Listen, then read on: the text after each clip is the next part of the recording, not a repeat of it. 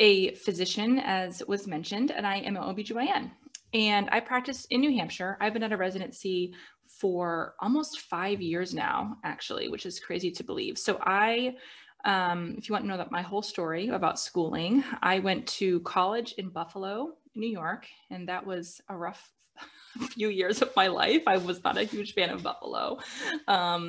And then I went to medical school in Kirksville, Missouri. I went to an osteopathic medical school called Kirksville College of Osteopathic Medicine, which is actually the founding school of osteopathic medicine. And I loved that experience. It was very interesting. And then I did my residency in Pittsburgh, Pennsylvania, and that was in an allopathic residency program. And in fact, I only applied to allopathic residency programs. And there's still, I think, people who wonder about the DO and MD difference. So I can definitely chat more about that at some point if you're interested. But I did an allopathic or an MD residency, and I am board certified through FACOG, which is the allopathic portion. It's all kind of coming together now, but essentially I'm a DO, but I did my residency at an MD program, and I have my board certification through an MD national certification, MBOME. So that's a little about me. So it really can cross paths here. So after residency, I came back to my home state of New Hampshire, where I am in private practice. And that's something that, again, is not around very much anymore, especially in OBGYN, because of the nature of OBGYN is historically a lot of call, and I'm in a very good situation. My work-life balance is incredible. I love what I do. I'm a general OBGYN, which means that I do about 50-50. I do 50%, meaning 50% OB and 50% GYN. And the GYN portion is a lot of like annual exams, pap smears, routine office stuff, kind of like primary care, which I really like, and then surgery as well. So I do surgery several times a month. And the types of surgery I do besides C-sections are things like hysteroscopies, tubal ligations, hysterectomies, ovarian cyst removals, lots of fun GYN surgeries, and I love all of it. And let's see, my family, I have 3 kids, and I had my first daughter when I was a resident, which is possible for sure. Never delay childbearing for your career. That's my recommendation for you. And then I had my second 2 children as an attending physician. I do have a side business outside of my clinical practice as a life coach, and I got into that. I coach women physicians strictly right now, and I do a lot of speaking to medical students and early career physicians about imposter syndrome. Imposter syndrome is thinking you're not smart enough or good enough, or you don't really belong in medical school, which I had, and I almost quit my job because of imposter syndrome. So now I go back and I talk to students and residents about imposter syndrome and how to overcome it. So that's just a little side project that I have that I really enjoy. So I will tell you all of the things that you want to know about me or OBGYN or anything that I can help you with to help you kind of, if you're on the fence about being an OBGYN. One thing I do want to mention, because it comes up every single time I talk to medical students and residents, is that I think there's still some rumors out there in the world that you cannot go into OBGYN if you want to have a family or ever sleep again or all of those things. And what I want to tell you is that you absolutely can go to any career, OBGYN or not, and do something else. And in fact, if you have an awareness of what you want out of life and not just become a doctor someday, which if you want to be a doctor, you can become a doctor. You can definitely do that. But there's a career for you that fits into your life. You don't have to change yourself or change your values in order to fit into a career that you want. And that's true for OBGYN. For example, I'm on call about once a week, or 1 in 9, which is incredible. I have 1 day off a week. I have several weekends off that I have both Saturday and Sunday off. I get off of work at 4 p.m. And that's just one option. And there are people who just work 3 nights a week and do that for their life. So whatever is going to work for you and for your life, you can absolutely make possible in OBGYN. So don't let anyone tell you that it's not possible. Okay, I'll get off my pedestal now. Great. Thank you so much for that introduction. We've had a lot of questions come in already. So one of the questions that a lot of people had at the beginning was if you could talk a little more about MD-DO and like your thoughts on it, I guess some major differences, and then like if you struggle to find a residency in an allopathic school as a DO. Yeah. So this is so interesting because I remember being in college and deciding to go to medical school and being really hyper focused on this decision. Do I do MD? Do I do DO? And I remember not even knowing what DO was until I like happened across it one day at like a career fest or something. And I was like, what the heck is this? So luckily I figured it out, and I did apply to both MD and DO schools. I think I ended up applying to more DO schools and ultimately got into my first choice, which was Kirksville College of Osteopathic Medicine. So the difference really is just in the manipulation, the osteopathic manipulative treatment.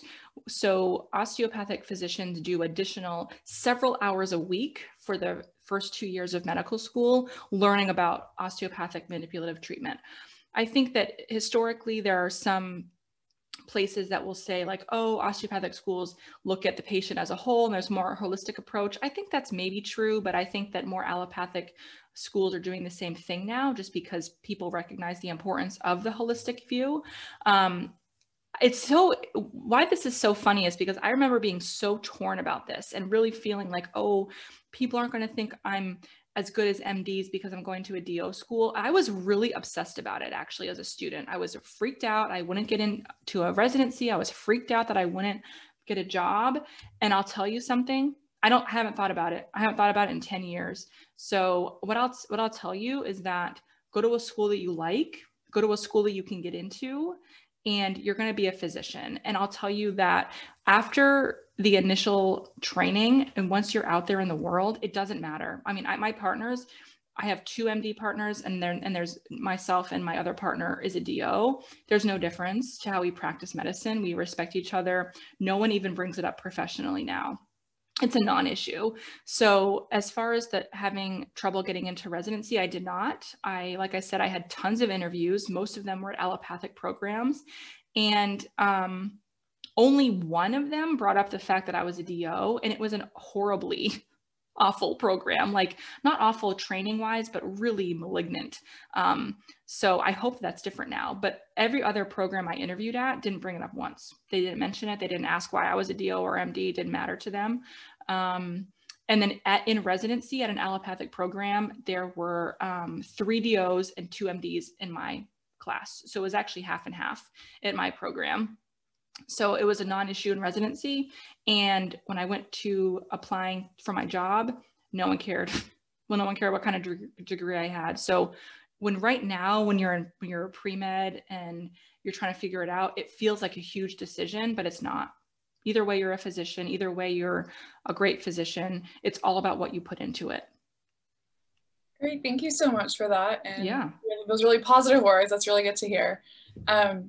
There were several people who asked about like the OB and GYN part, if you can practice one exclusively, if you have to practice both, and what you do exactly. Yeah, you can do anything. You can do literally anything, which is so nice about OBGYN. So I do it all. I do. So when we think about the field of OBGYN, there's general OBGYN, which is basic prenatal care, delivering babies, doing C-sections, that kind of thing. Then there's gynecology, which is office procedures, placing IUDs, birth control, pap smears, that kind of stuff. And then there's GYN surgery. And then there are options to do fellowships within OBGYN, which I didn't do any fellowships, but there's Gyn Onc, which is gynecologic cancers like uterine, ovarian cancer, cervical cancer. Those gyne-oncs don't do any OB. They only do GYN cancer surgeries and difficult GYN surgeries. Then there's REI, reproductive endocrinology and infertility. That's a fellowship that does like IVF, infertility issues, that kind of thing, recurrent pregnancy loss. And then there's maternal fetal medicine, or MFM, and that's OB only. So only seeing high-risk pregnancies, doing a lot of ultrasounds, sometimes placing cerclages. Some MFMs don't do any deliveries and they only see patients in an outpatient setting. Some MFMs, if you're at an academic center, do also deliveries.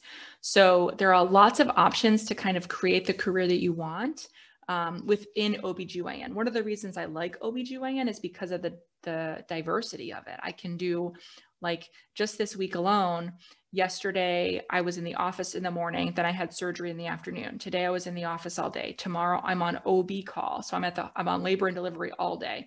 Thursday I'm off. Friday I'm back in the office. So it's not like the same thing every day. It's something different, which I really enjoy. Oh, and you can do, like, even if you're not, even if you don't get fellowship trained, you can still just do OB only. Like, you can be only a laborist, which means you only work on the birth center delivering babies. That's an option. Or you can be GYN only, and you can just do office GYN and or surgery. And then there's one more fellowship within GYN that I forgot, which is urogynecology, which is basically like bladder stuff, like urology and gynecology together. Great, thank you so much. A lot of people were asking like very specifically the things that you were hitting on, so we appreciate that. It's really awesome to hear that there's so many options going into OB-GYN, so that's great. We also have questions just asking about residency and you know how competitive it is to get into OB-GYN residency, and was it like heavy based on step scores, and if so, how do you think that's going to change now that step 1 is pass-fail? Yeah. I think historically OBGYN is one of the like middle of the road when it comes to competitiveness. I think it depends on the year, to be honest. I think it's one of those that's very, it's either kind of competitive or middle of the road competitive. That being said, it's not something I think that people can't get into. It's not something like super competitive that you won't get you won't get somewhere. I think if you want to be an OBGYN and you apply broadly to residency programs, then you'll get in to somewhere. When it comes to step scores, I think that that's becoming less and less of a concern.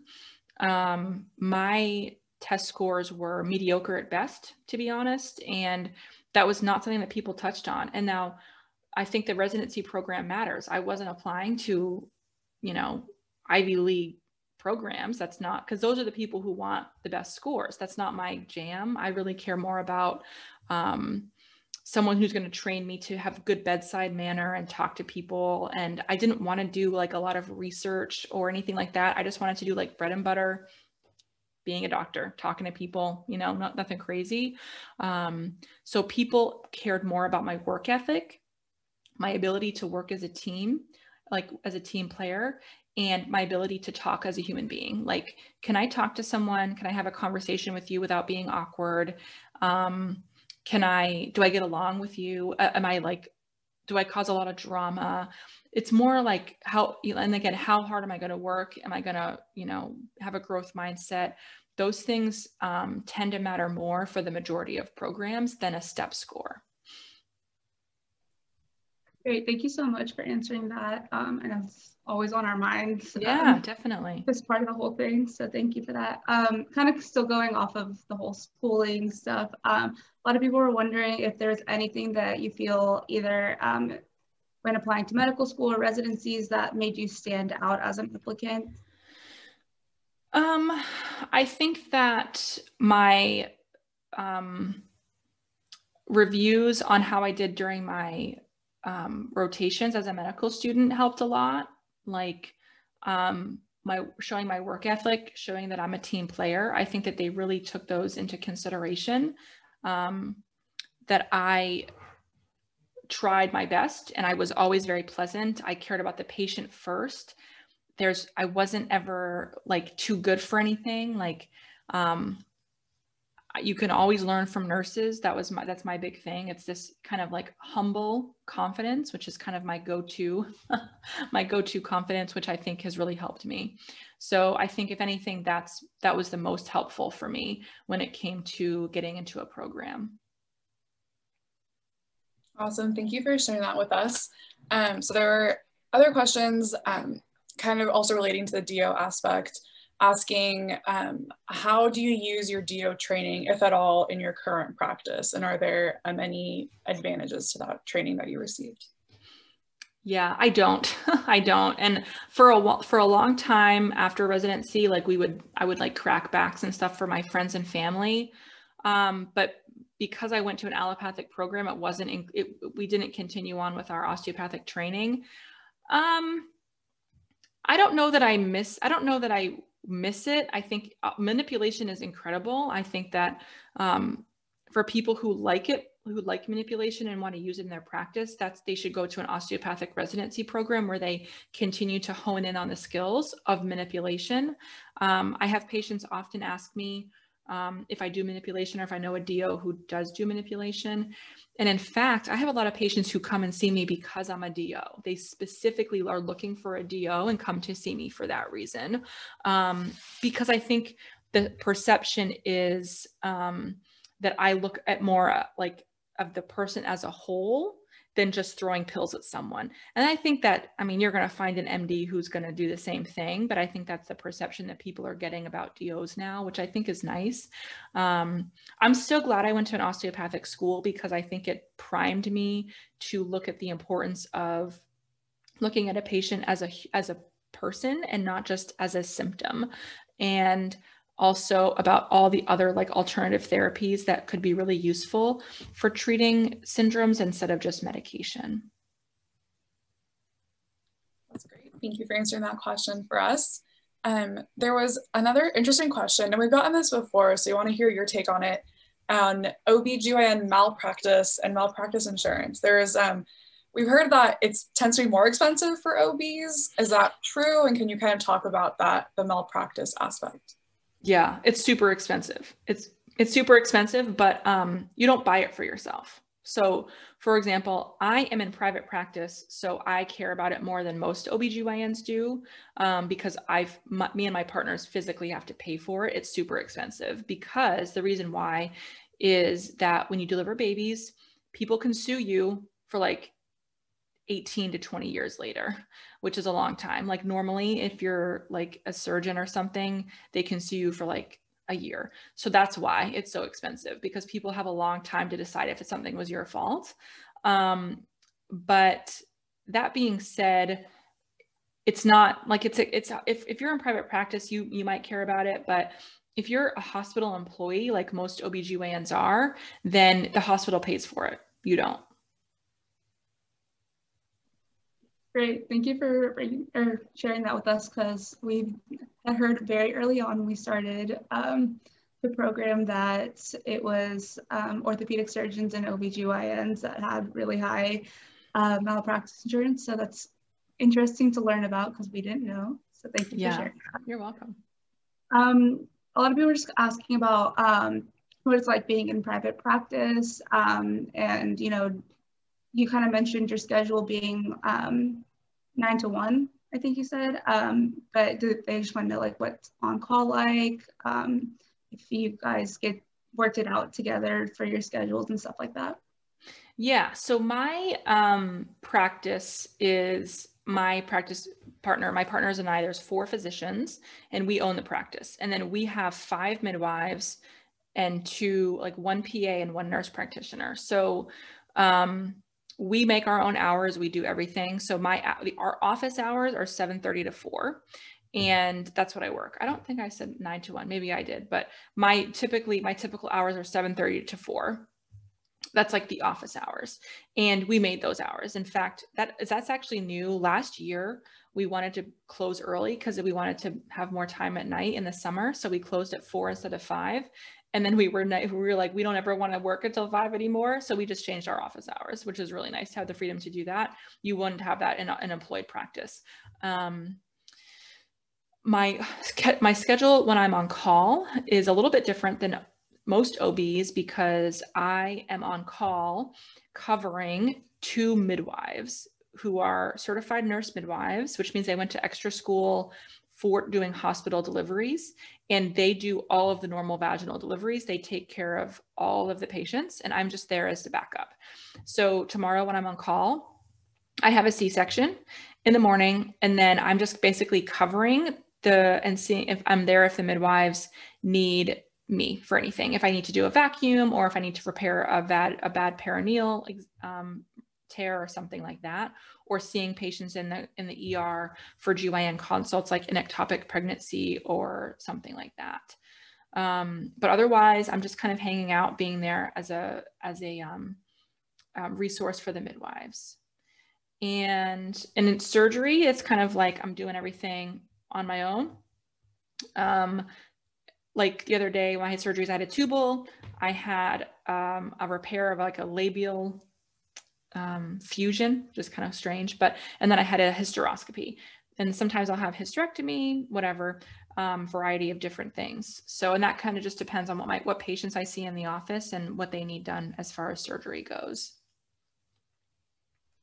Great, thank you so much for sharing that. That really kind of helps people get more of an idea of what's going on. Kind of still going off the private practice questions. A lot of people are wondering if it's important to have like business skills or an MBA to be a partner in a private practice, because we've kind of heard both sides. So if you could put in your 2 cents on that. Yeah, I mean, I think it would be helpful, but I don't have any of that. I learned it all on the fly. When I was in residency, I had no idea that the private practices still existed, because in Pittsburgh, Pennsylvania, where I was, it was all hospital owned. But when I was looking for a job back home in my home state of New Hampshire, there happened to be a private practice hiring, and the benefit of that was over my schedule. I get way more vacation in CME than I do as a hospital employed person. And I just have a lot more control. Like if I have to leave because my kid is sick, or I have to get one of my kids from daycare, I just leave. I mean, and it's no big deal. I don't have to take a vacation day or anything like that. But business skills, I'm looking at, profit and losses and all this stuff. We have an administrator who does that. We have people we hire to do that for us. So it's not like we need to know everything about business, but I've learned a lot on the fly. But I don't think you need to have additional degree in order to be in a private practice. The main thing, the one thing that's important to know though, if you think about doing private practice, if you plan to do loan repayment, like income-driven or income-based repayment or public service loan forgiveness, which I highly recommend. If you are in a private practice, you don't qualify for public service loan forgiveness, because you're for profit if you're in a private practice. So that's something to consider. If you know for sure you need to do public service loan forgiveness, then you want to be an employed physician with a hospital that is nonprofit. Great, thank you for that advice. People are saying that they didn't know that, and we didn't know that either, so that's really great to know. There were a couple of questions asking about how involved you can be with community health efforts and like the surrounding community around you, and like OB and GYN aspects. Yeah, I think it depends on the community you live in. It's certainly possible. I had been on the board for variety of nonprofits in my community for addiction treatment, and like a general community volunteer service. I do community service for my church. I do a little bit less of it now because I have a business on the side that I'm focusing on. But it's definitely possible. People, especially like college students, always want to know about birth control, or going and speaking to schools about safe sex, or a variety of things, or just teaching people about our bodies as women, just so few of us know about. There's a ton of opportunities depending on what your interests are that you can, and you'll definitely have time to get out there and serve if that's what you want. Great, thank you. And then kind of going off of that, there was another question asking what role you have in patient advocacy and like what relationship you have with your patients. Yeah, I think for my general, how I feel about my role as a physician is really more of an educator and a supporter. And I think that I really consider my patients to be my equals, and my job is not to tell them what they should do or to feel like they're forced to do anything, but for me to educate them on all of the options, tell them what I would recommend based on my knowledge and experience, and provide zero judgment for them to make their own decision. I'm very passionate about caring for women, because as women, we are so hard on ourselves. And I have patients who come into me and literally have spent zero time all year on what they want, what they should be focusing on, their own health, because they're constantly giving to their families, to their jobs, all this other stuff. And I think that I take that role very seriously, to just be there for that person and just provide a space for them to just like let it all out and just like tell me all the things that they're worried about and that they wish that they could, do in all their free time.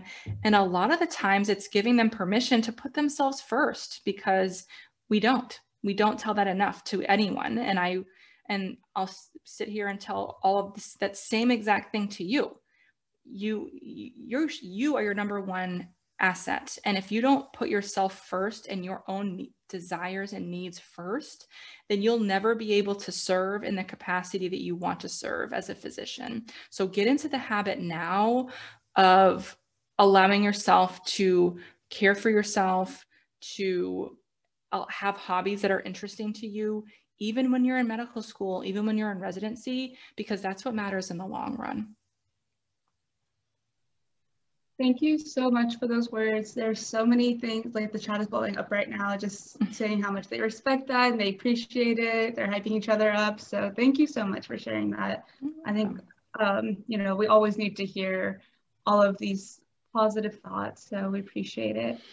That being said, a lot of people at the beginning, when you mentioned your other business, really wanted to talk about work-life balance and imposter syndrome and all of that. So if you want to discuss that a little bit more, they're eating it up. Yeah. So work-life balance, I have a few things to say about work-life balance. That's not a real thing. And I think that we do people a disservice by saying, oh, this work-life balance thing is, no, that's not true. Work-life balance looks like having boundaries. It looks like saying no. It looks like not being a perfectionist, and it looks like putting yourself first. And if you do those 4 things, then you'll have work-life balance. But sometimes it means that I'm home late and I don't get to put my kids to bed because my patients need me more. And sometimes it means having to leave the office early because my kid got her arm dislocated at daycare. And it's like that. It's not 50-50. It's some days it's 100% one thing. Some days it's 75-25. And I think giving yourself permission for those kinds of ups and downs, and sticking to, like I said, boundaries and self-love and not being a perfectionist, those things are going to keep you whole and keep you balanced. But to pretend that it's 50-50 is telling people the wrong message. That's what I'll say about work-life balance. What I'll say about imposter syndrome is that it is 100% part of the human condition. I used to think as a medical student, when I got my call to get into medical school, and I thought they called the wrong Kristin. I was like, they definitely called the wrong person. I'm gonna wait for the call that they made a mistake, right? Same thing about residency. Same thing with this. When I did well on a test, that was a fluke. That was luck, right? It was never because I knew what I was doing. That's imposter syndrome, and it's normal. I thought that I was the only one doubting myself, that I was the only one who didn't think I belonged in medical school or residency, and I was totally wrong. So I have a podcast that I talk about imposter syndrome, and I interview other physicians who talk about imposter syndrome. And that's because everybody has it. And now that I'm talking about it more, I wanted to shout it from the rooftops, like, imposter syndrome is part of the human condition. It's totally normal. And it's a complete lie. It's a complete lie. So when that little voice in your head is telling you, you don't belong here, you're not good enough, everyone here is smarter than you, it's total BS. So, and I know that to be true because I am completely over my imposter syndrome now, but that doesn't mean that I don't have thoughts sometimes that I'm not good enough. I totally do, because I'm a human, but I don't let it hold me back from what I want out of life and my goals. I don't let it prevent me from being the best surgeon possible. I don't let it prevent me from giving the best care to my patients. And it totally was doing that when I was letting it, and when I first graduated from residency. So that is what I can tell you about imposter syndrome. So, I mean, any questions, that's my favorite thing to talk about, but I don't want to steal the chat about that. I can promise you that you could keep going forever and we would eat it up, especially because Lana and I still to this day, even though we've heard so many physicians talk about imposter syndrome, still are like, I don't know, it still feels like we're like, we have imposter syndrome about having imposter syndrome. Yeah. So I think a lot of them feel like that too. And a lot of them are actually just now learning apparently what that even is, and just are diagnosing themselves. So yeah, if you want to keep talking about it, you are more than welcome to.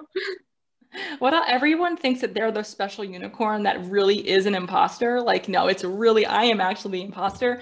But what I'll tell you about that is that you're not doing yourself any favors, and we all have a choice, right? We all have a choice. We can choose to doubt ourselves. We can choose to believe that inner critic, that voice that's telling you you're not enough. But you're holding yourself back. And I wish that I knew this as a medical student. I wish I knew this as a resident, because I would have been in such a better place. I would have enjoyed it more. Like, you're not your MCAT score. You're not your STEP score. You're not any GPA. You're not any of that. You're so much more than that. And your life experiences and all of your failures are everything that you need to be the best physician that you're going to be. I would be nowhere near the physician that I am today without all the stuff that I've done wrong. And I think when we can reframe it and say, look at all the things that I've done and I've grown from, that's when you really become like the best version of yourself and can relate to patients so much more. Like, when I tell patients, like, no, I have a real problem with chocolate, it's a real issue for me, then I just feel like they can relate to me more, because I'm a human just like them. That's awesome. Thank you so much. Yeah, everyone loves it in the chat. They're throwing their own little life stories in there, and experiences. That's really great. Thank you so much.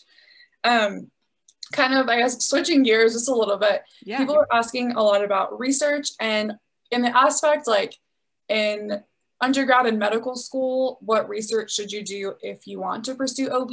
And then also, as a practice OB attending, is there still the possibility to do research?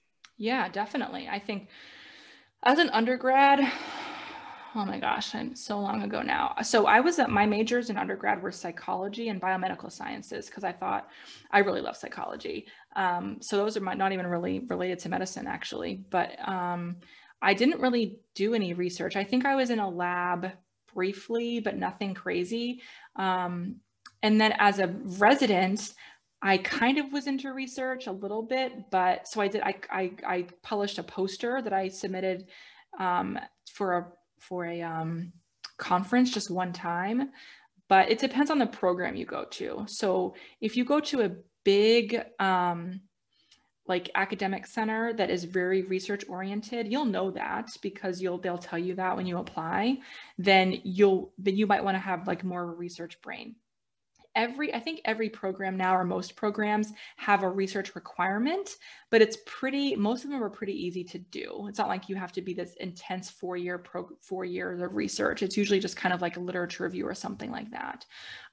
If you want to do research, then you should just go to an academic institution, become part of faculty, and do research that way. So it definitely is super easy to stay in that world if it's an interest of yours. It's not a particular interest of mine, so that's why I'm in private practice at a community hospital.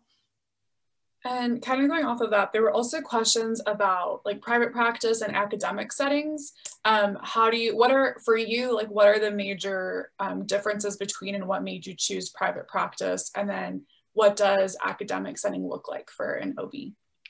Yeah, so in OBGYN, academic versus community hospital has a lot to do with the kind of OB patients you see. So my hospital only has a level 2 NICU, which means that I don't deliver babies unless it's an emergency.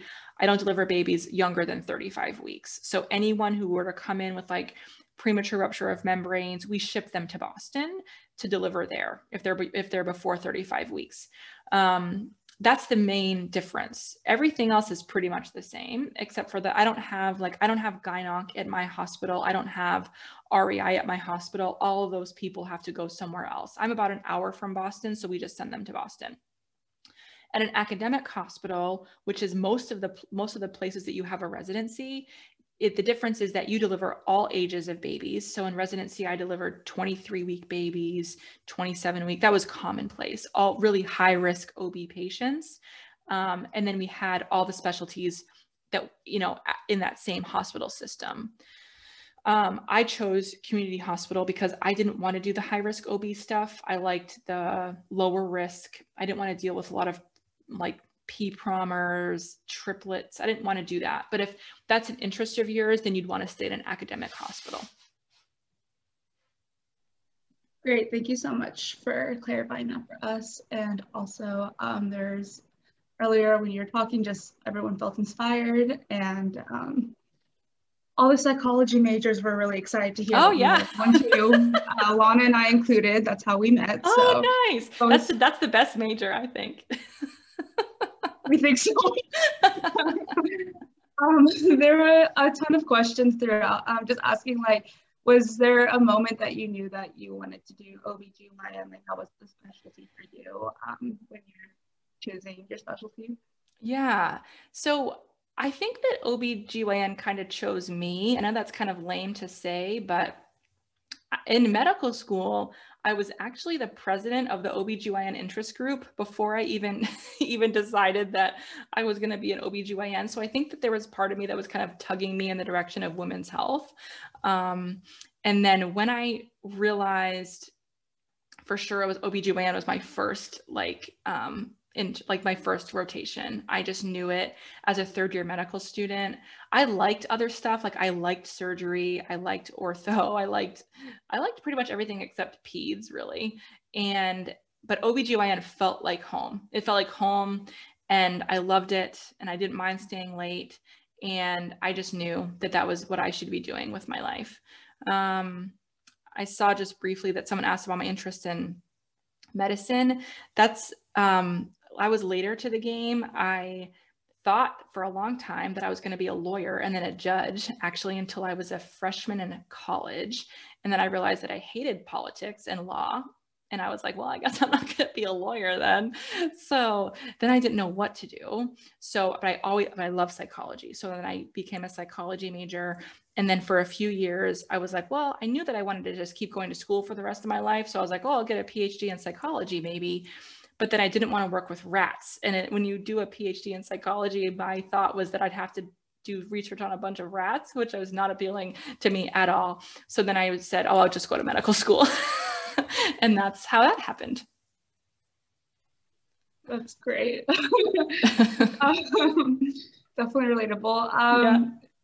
There was a question asking how you deal with loss in your specialty. I know it's different for every specialty, but this one kind of hurts a little more, especially like as a mother. Does it hurt more or less? Loss, you mean like loss of like a child? Yeah, miscarriage, or yeah. That's the hardest. It's one of the hardest things that I do. It's a challenge, and I think that there's a thought that many physicians have that you can't like show your emotions to your patients or cry. And I think I've broken that rule a few times. Like for me to sit and just, cry with a patient when their baby dies, and it's devastating. And I think the hardest part is like allowing yourself to feel that for the patient and just be with her and know that like I can't make it better. And there's so much that I don't have control over, and neither does she. And for me, my number one job in those moments is to make sure that that patient knows that it's not her fault, because as women, that's what we want to believe, that we did something wrong to cause something, or we should have been doing something that we weren't doing.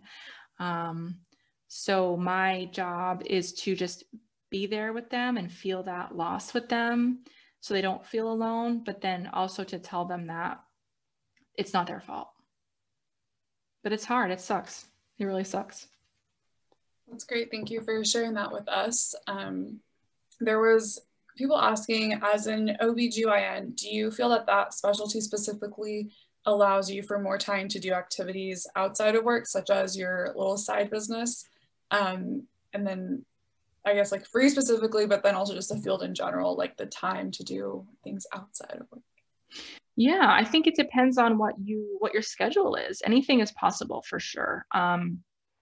I made the choice. My nights are now made up of, I get home from work and I put my kids to bed and I either record a podcast, or I'm interviewed for something, or I'm speaking at an event, or I'm working on my business. I'm coaching physicians, or doing something like that. So I make time for it because I love it, which just means that I don't watch TV anymore, which is strange to think about, because I was someone who 3 years ago would watch, like, obsessed with The Bachelor, like obsessed. It was a real problem. I had to break that habit. And I'm not going to lie to you. Sometimes I really wish I could just watch The Bachelor, but I know that it's a rabbit hole that I can't go down, because I have big goals and I love helping people. So that's more important to me. So I think that time, you have time, and we love to say we don't have time, but what you're really saying when you don't have time is that it's not a priority. And when you know your priorities, when your priorities are very clear, then it's easy to find time for things that you love. So I think as long as you pick a job that works for your life, again, you don't fit into a job, you find a job that fits you. As long as you follow that number one rule, then you can find time for any hobby you want. And I have time for lots of hobbies. I read, I exercise every day, we go on vacation, I cook, I have lots of time. And I think that as long as you know what you want and who you're becoming, you can find time to do a whole slew of things. That's great. Thank you so much. I love how you're saying finding a career that fits in with your life. Don't try to make you fit around. That's awesome. Exactly. I really like that. Psychology majors unite once again. All the great advice. Someone asked, this is a question that we don't really think about as students, but as a physician, how much time do you spend on documentation? And do you ever have to bring it home, and what that looks like? Yeah, I don't really get caught up in documentation, to be honest. I think that EMR, people complain about it. I just, I think that you all will be totally fine. Like, we've grown up typing now for years, and I don't think it's an issue. I mean, yeah, is it annoying sometimes? I'm having to do 15 clicks to prescribe a medication, sure, but I don't get overly burdened by it. I really like electronic health record, actually. I don't bring my work home, and that's a strict rule of mine. And just to give you some context, I'm probably the busiest physician in my practice, and I'm the one who leaves earliest. And I leave with all my ultrasounds done, with all my notes done, and all my tasks done. And that's because when I'm at work, I focus on work.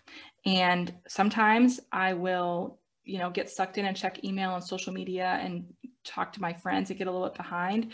But for the most part, I do my work and I write my notes, and I spend time creating templates and doing things that are going to make EHR work for me. And those are things that are all going to come very naturally to you. So I don't feel overly burdened by documentation. Great, that's awesome to hear. Some people are actually asking, is if it's common to have scribes in private practice.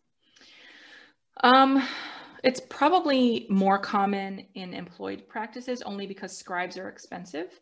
One of my partners used a scribe briefly because she's slow at typing, but it's just expensive to have a scribe. So it's definitely an option for you, but I can't imagine any of you guys with your background in technology needing that. Great, thank you for answering. We had a question that is usually a pretty hot topic whenever we talk to OBGYNs.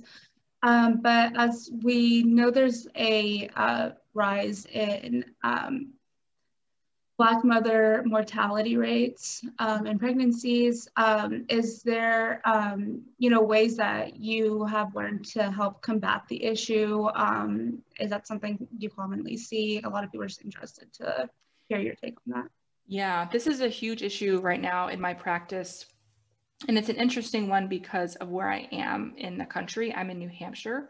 New Hampshire is majority of people in this state and around me are Caucasian. So for example, all of the doctors and midwives and like all the providers in my practice are all white. And we have patients who are Indian, African American, Asian, but they're not a lot. So we've been focusing on this problem because we know that there is racism in medicine. And I'll give you a very specific example. There's something called a VBAC calculator, which is a vaginal birth after cesarean section calculator. And what it does is it calculates a woman's risk of having a successful vaginal delivery if they've had a prior C-section.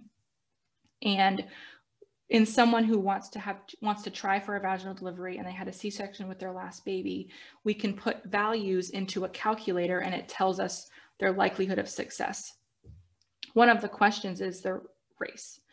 And it's come to light now that that is totally a racist calculator. And our hospital system is owned by Mass General, and they're doing some incredible research now with racism in medicine and how all of these things came to light. So that's something that we take very seriously because we recognize our implicit bias based on the fact that how we were raised as white women and that we were brought up in a medical system that's racist.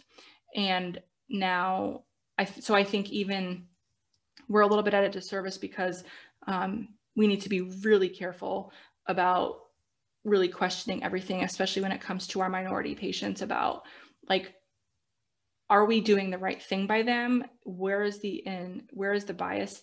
Where is the bias here that we might be missing or we're overlooking because we're all white? And so that's something that we've been focusing on. So it's a huge topic. And I will say that like even among Facebook groups in the OBGYN world, it's a huge topic and we're all working on how to make it better because there's some work that needs to be done. For sure. Thank you so much for taking the time to talk about that.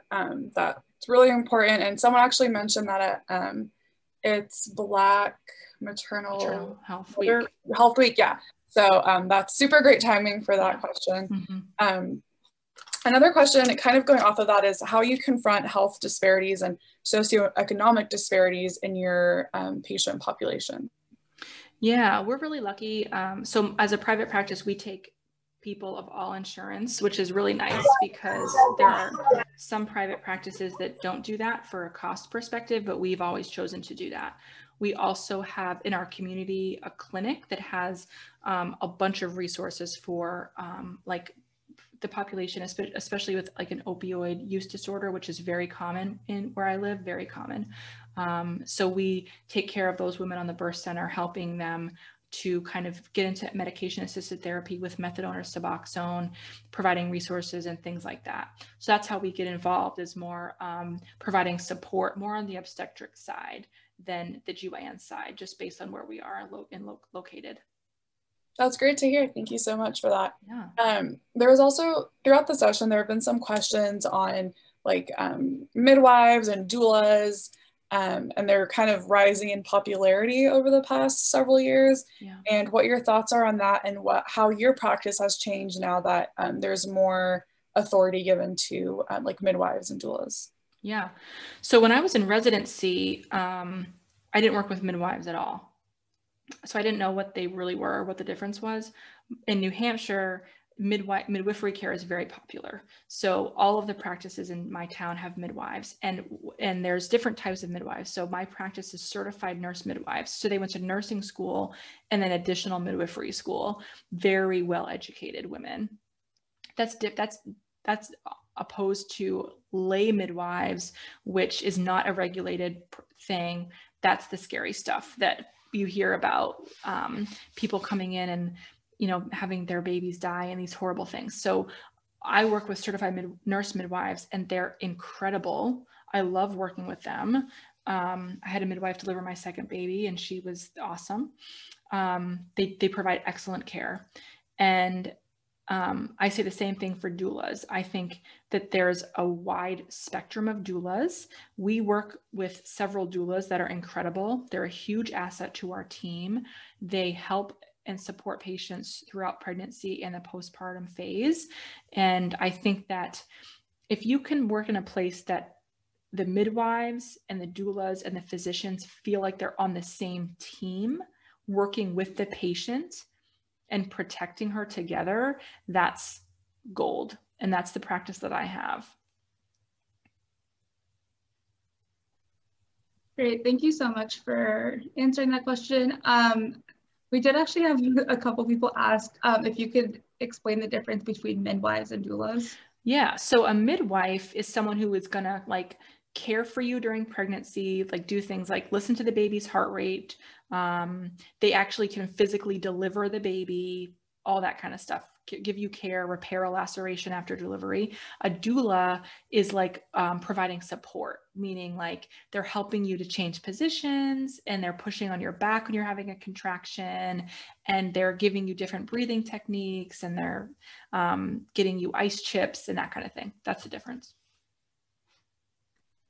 Great, thank you for clarifying that. Yeah. I guess we can start wrapping up, and we ask this question every time. I'd like to get everyone's opinions, but as we are still in navigating through the pandemic, and as we talked about with you, we have lost a lot of opportunities that are hopefully going to be popping back up in the near future. Do you have any advice for us as pre-med, post-bac, master's students navigating towards our journey to medicine?